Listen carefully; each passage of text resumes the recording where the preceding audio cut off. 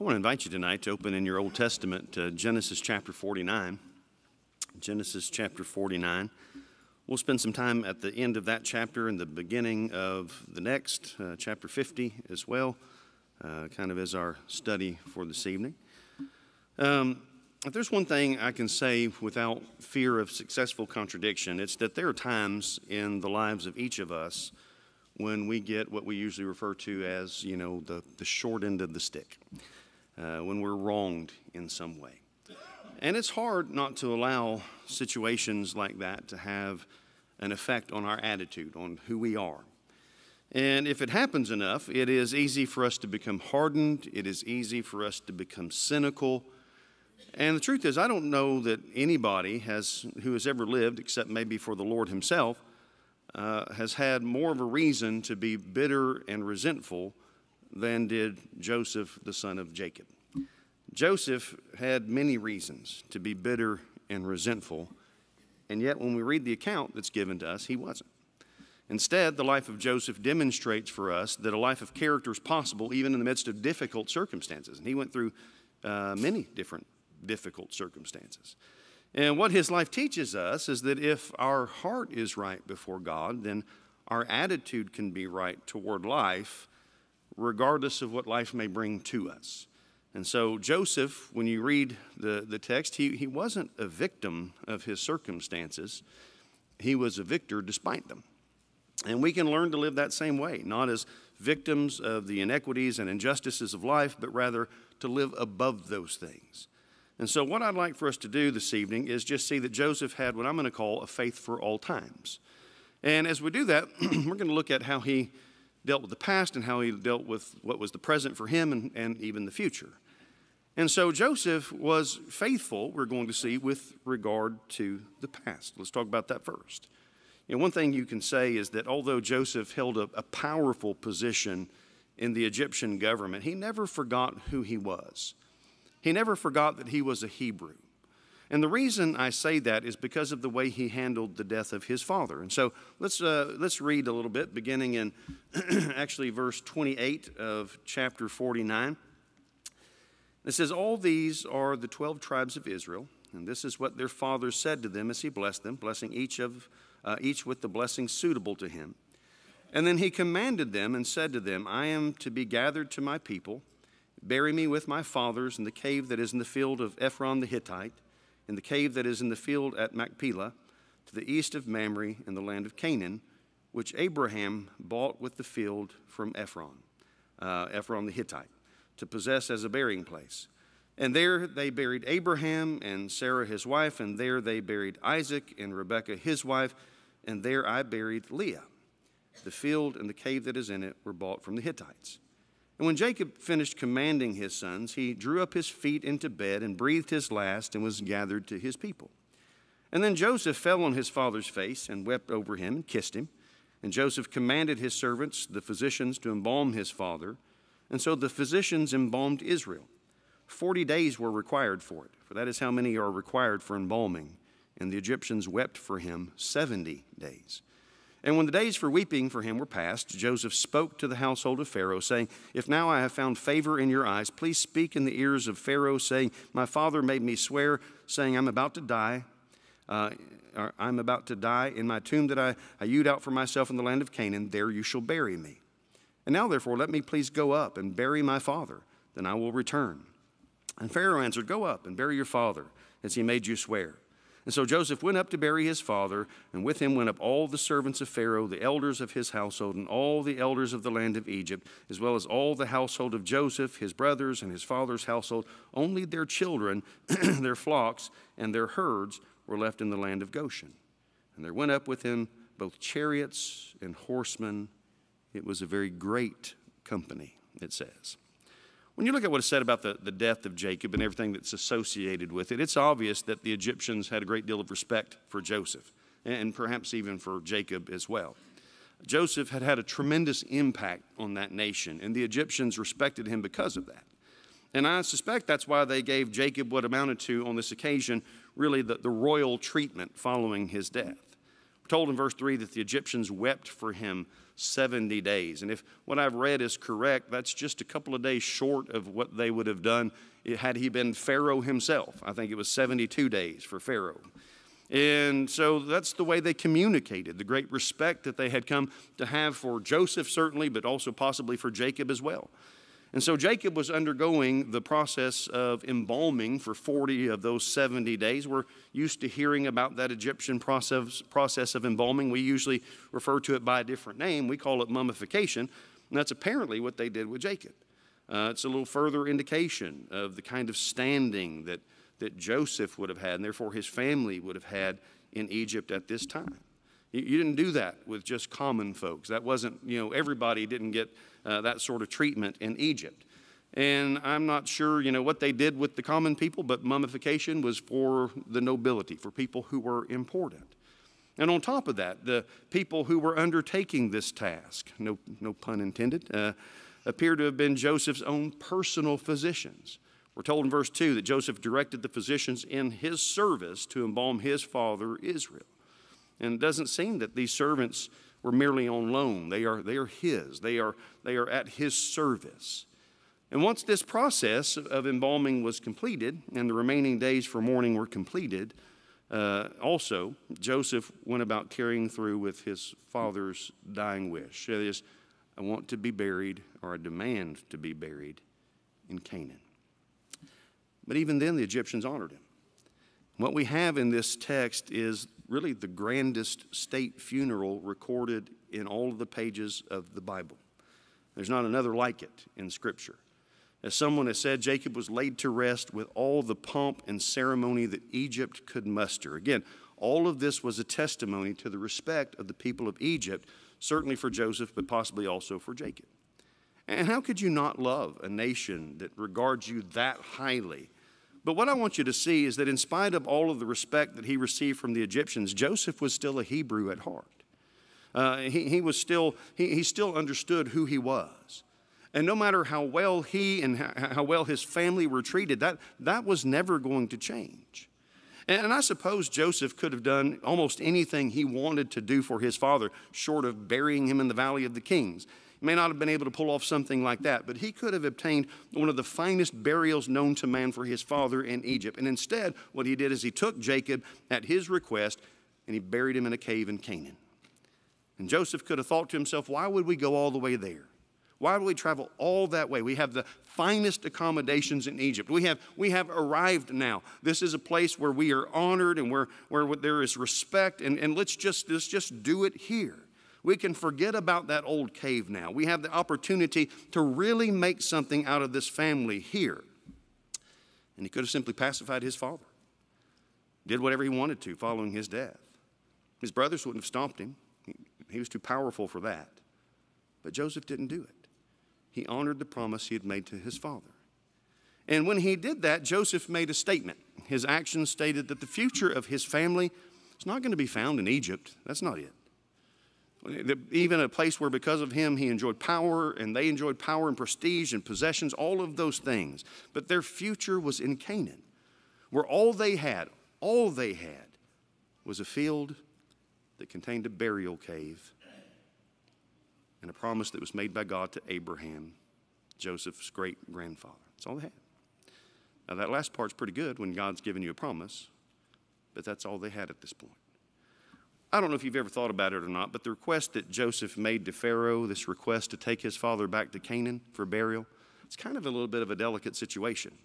Joseph had lived in Egypt for a long time. He no doubt wore their clothing, and he looked somewhat like them. He had even attained an exalted position in their government. But when he requested permission to take his father back to Canaan, he was basically saying, we don't belong here. He was a Hebrew. More than that, he was a servant of the God of Abraham, Isaac, and Jacob. And he was faithful with regard to the past. But I also want you to see that he was faithful with regard to the present, or in the present, I guess is a better way of saying that. And what I mean by that is that he wasn't a different kind of person when his father died than he was when his father was still alive. And especially so with regard to his brothers. And so look at verse 15 of chapter 50 with me for a moment. says, when Joseph's brothers saw that their father was dead, they said, "It may be that Joseph will hate us and pay us back for all the evil that we did to him." And so they sent a message to Joseph saying, "Your father gave this command before he died. Say to Joseph, please forgive the transgression of your brothers and their sin because they did evil to you.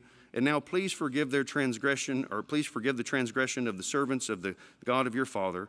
And Joseph wept when they spoke to him, and his brothers also came and fell down before him and said, "Behold, we are your servants." But Joseph said to them, "Do not fear, for am I in the place of God? As for you, you meant evil against me, but God meant it for good, to bring it about that many people should be kept alive as they are today. So do not fear. I will provide for you and your little ones." And thus he comforted them, and he spoke kindly to them. You know, once Jacob had died, Joseph's brothers, they began to wonder, what's this going to mean for us? And their thinking went something like this. What if Joseph has been putting up with us merely for the sake of our father?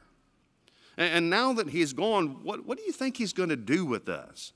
After all, we did some pretty lousy things to him. And what if he still holds a grudge against us? What's he going to do?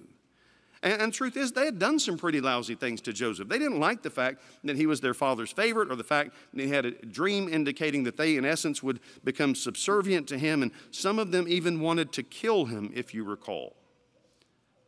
But they decided to sell him to the Ishmaelites. That's how he got to Egypt in the first place. He wasn't in a position of power at that point. In fact, he was at the very bottom of that society. But at this point, he is a high-ranking official when his family comes to him in Egypt, and it hadn't always been that way. But because of them, Joseph had gone through some extremely difficult times. And what I think our text illustrates for us is the enduring power of guilt. I mean, I think that's what we see here, and the fear that produces. There are families today that are a lot like this family, still dealing with issues that were supposedly settled years ago. And the devil is so crafty in his use of guilt and the fear that produces that families become basically dysfunctional. You see it all the time in our society. Some people don't trust in the sincerity of their family members, and the entire family suffers because of that, and all that sort of thing still goes on today. Have you ever wondered why Joseph wept when these messengers come to him with what his brothers said, reminding him of the fact that his father had implored him to forgive them for the wrong that they had done? And in verse 16 again, "Your father gave this command before he died. Say to Joseph, please forgive the transgression of your brothers and their sin, because they did evil to you." And we're not told why he wept when that happened, but could it be because they believed that he was the kind of person who is now going to take revenge for what they had done to him all those years before? He had no intention of doing that. He faced the present situation with the faith that they evidently could not understand, could not comprehend. And so Joseph began to weep when he realized that his brothers had evidently been doubting his sincerity for years. I don't know how long they had been in Egypt at this point exactly, but it seems to me we're going on about 2 decades at this point, fairly close, one way or another, since his family first showed up in Egypt. And nothing hurts quite like the people you love thinking the worst about you. And that upset him. And so for all of those years, he had done nothing but show his brothers kindness and goodness, while all the time they had been apparently thinking, "I'll bet he's just waiting and treating us this way until our father is no longer around. And as soon as he's gone, he's going to let us have it." And they'd been recipients of his love. They didn't really trust him. They had attributed to him the same vengeful disposition that had been their own. And I tell you, people still do that kind of thing today. One of our fleshly tendencies is to suspect that other people are at least as bad as we are, and probably worse, right? I mean, isn't that how we view things a lot of times? And so we just go ahead and ascribe to them that disposition. And maybe Joseph's brothers thought, again, Joseph still has to be angry with us, because if he had done to us what we had done to him, I promise we would still be carrying a grudge. Said more about them than it said about Joseph. But that's how people are sometimes. But I want you to notice the kind of faith that Joseph demonstrated in this situation. He didn't minimize what his brothers had done. He didn't do that at all. But he did recognize that there was a higher plan being worked out in the things that happened. And he knew that God was the one who was ultimately in control. and that there was a reason why things had turned out this way. He talks about that there in verse 18. And he tells them, behold, let's see, his brothers came to him, they fell down before him. Behold, we are your servants. And Joseph says to them, do not fear, for am I in the place of God? As for you, you meant evil against me, but God meant it for good. That's why we're all here. We all survived that great famine, and here's the reason why, because God worked all of this out. And so Joseph could have used this situation to get back at his brothers. He could have done that if he wanted to, but he didn't. And he didn't minimize what they had done. Again, you meant evil against me. That is the truth. But Joseph chose not to focus on that aspect of things. He recognized that while their plan was malicious, there was another plan that was even greater that was being worked out. He knew God was in control. When you go back in the story a little bit, back to chapter 37, do you remember the dreams that Joseph, or the dream that Joseph had? Actually had more than one. That were partly responsible for his brothers wanting to get rid of him in the first place. He basically told them at one point that, you're going to be my servants. So you go back to Genesis chapter 37, and if you start reading in verse 5, it says, Joseph had a dream, and when he told it to his brothers, they hated him even more. They already hated him, but here even more. And he said to them, hear this dream that I have dreamed. Behold, we were binding sheaves in the field, and behold, my sheaf rose and stood upright, and behold, your sheaves gathered around it and bowed down to my sheaf. And his brothers said to him, are you indeed to reign over us? Are you indeed to rule over us? And so they hated him even more for his dreams and for his words. Down in verse 19, they said to one another, here comes this dreamer. Come now, let us kill him and throw him into one of the pits. And then they will say that a fierce animal has devoured him, and we will see what will become of his dreams. That's the attitude that they had in all of this. And I'm just going to tell you, have you ever thought about the fact that what we're seeing here at the end of the book of Genesis is the very fulfillment of the things that Joseph dreamed about? I mean, his brothers come in verse 18, and what do? His brothers also came and fell down before him and said, we are your servants. That's what that dream was all about. And don't you know that Joseph could have had fun at their expense with this? This reminds me of something. I had a dream a long time ago, and let me remind you guys, he didn't do any of that. He could have made their lives miserable, and he chose not to. And instead of doing that, I like what it says there in Genesis 50 and verse 21. It says, he comforted them and spoke kindly to them. Can I just tell you something? We've lost that in our world today. Nobody, it seems, takes that approach anymore. You've got to dig at people, you've got to, and whatever, you can't take any kind of insult, you've got to give it back, and you've got to give it back twice as much, and that's the kind of world we live in, but that's not the will of the God that we serve. And the reason that Joseph did what he did was because he recognized that while his brothers intended nothing more than harm, God used it for good. The Lord turned their sin into a blessing. And what we learn from all of this is that the antidote for a bitter heart, it is to have a better faith. That's what it is. We have such a tendency to become so focused on the wrongs that we've suffered that I suspect we don't take time to consider what the Lord might be trying to accomplish with our circumstances. And I get that it's not like we have revelation that tells us, here's why you're suffering, or here's why this is happening. We don't have that. We don't have to excuse sin. I'm not saying that. Joseph didn't excuse sin. But if we intend to keep ourselves from getting bitter, we need to be able to see God's hand at work in our lives. That we serve a God who works for good for those who love him, as Paul would say in Romans 8 and verse 28. And perhaps he is using our circumstances and whatever we are facing to bring about his purposes. And we need to consider that. And then the final thing I want you to see this evening is that Joseph was also faithful with regard to the future. Even in death, he displayed a tremendous amount of faith in God. Go back to our text there in Genesis chapter 50. Let's start reading in verse 22. And so Joseph remained in Egypt, he and his father's house.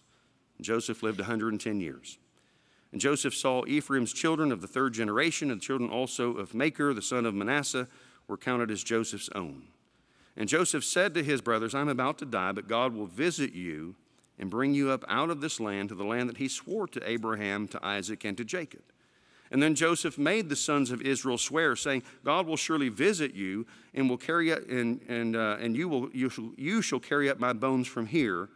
And so Joseph died, being 110 years old, and they embalmed him, and he was put in a coffin in Egypt. The end of the book of Genesis. You see, by the time Joseph died, the Israelites had been in Egypt about 70 years or so, 7 decades. And they were growing, they were increasing in every way. And the entire family was there, and I wouldn't be surprised if they thought of that the idea of leaving Egypt, I wouldn't be surprised if that seemed maybe more and more unlikely by the day. I mean, we've been here 70 years at this point. And it's been a pretty good ride, so to speak. But the promises that God made to Abraham and to his descendants, they didn't pertain to Egypt. They pertained to Canaan. And Joseph never forgot that. He was faithful with regard to the future. The Hebrew writer would say in Hebrews 11 and verse 22 that by faith Joseph, at the end of his life, made mention of the exodus of the Israelites and gave directions concerning his bones. That's exactly what he did. He did that by faith. And this was a testimony to the rest of the family. Egypt is not our home. I don't believe the faith of Joseph was merely a testimony to those who lived when times were good. I mean, we've got it good now, but I want to tell you that this isn't where it's at. Ultimately, it would have been a testimony when things went south, too. You get into the book of Exodus, and you find that it wasn't very long before there was a Pharaoh who arose who didn't know Joseph. And we know that story. Things went downhill quickly. And when the Israelites began to be mistreated and when they were enslaved, the faith of Joseph should have served as a testimony to the fact that there is something better that awaits us as a people. Because before he died, he would say there again in verse 24, God will visit you. And that wasn't just like he's going to swing by and say hi. Visiting in Scripture is visiting with the purpose of helping. God will visit you and bring you up out of this land to the land that he swore to Abraham and to Isaac and to Jacob. And one of the great reminders of that fact was a coffin in Egypt that was ready to go when the time was right. What a statement that made. Let me ask you, do you have the kind of faith that we see in Joseph? Do you trust that the Lord is ultimately in control? Do you recognize that he has a plan for each of us? I don't mean like some individualized plan or, you kind of get weird with that sometimes, but that's not what I'm talking about. Do we recognize that we have a future? If you do, if we do, then it should help us not to be overcome and not to be consumed by the injustices and the inequities that we face in this life. They're going to come. That's just part of living in this world. And for those who choose to be faithful to the Lord, they're going to come because of that. The question for us is this: will we put our faith in God? Will we trust him? We'll let him lead the way, and we'll just be his people, and we'll be the kind of people he's called us to be. You never committed yourself to serving him. Will you do that today? Will you obey the gospel of Christ, become an heir of the promise that he made to Abraham? That's ultimately what it is. And you shall all the nations of the earth be blessed. That's what God is trying to accomplish. We are here today for that reason. If you owe some other duty to God, let us help you make that right. So in whatever way we can help you this evening, we ask you to come as we stand and as we sing.